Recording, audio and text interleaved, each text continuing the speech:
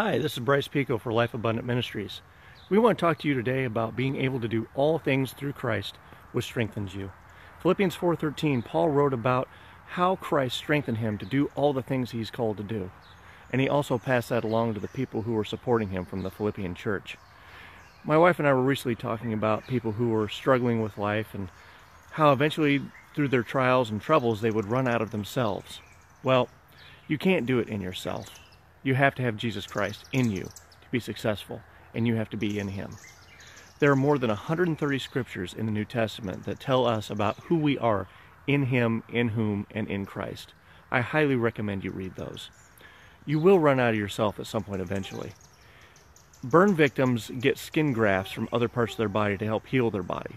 Well, if the burn is big enough, eventually they're going to run out of skin, and they can't heal themselves. The same is true with us. When attacks come at us, whether they're financial or emotional or in relationships, we have to be able to rely on Jesus Christ to solve those issues. We can't turn to our own solutions because eventually we'll run out of ourselves. And that turns into depression and mental health issues and eventually suicide. And that's what we want to avoid. Rely on Jesus Christ. See, the disciples were Christ followers, and that's a very trendy term these days. But they didn't become apostles until they became in Christ. You can become in Christ anytime you want by accepting Jesus Christ as your Lord. And He will empower you with His Word, with His Spirit. He'll tell you about things to come, and He'll give you those supernatural gifts that will help you overcome the hurdles that you face.